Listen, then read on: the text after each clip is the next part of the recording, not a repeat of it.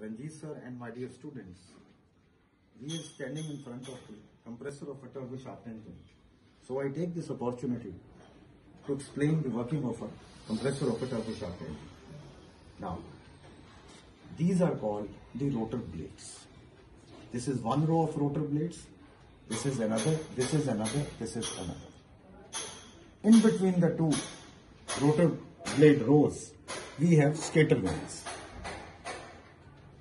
Now, rotor blades, they impart kinetic energy to the airflow, which is entering in the axial direction.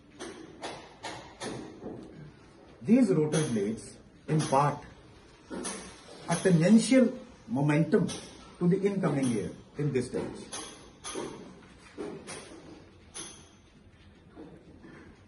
So if I look from the front, this rotor is rotating in clockwise direction. Now remember a golden rule, my dear friends. If you see this compressor, how will you decide the direction of rotation? Can someone answer?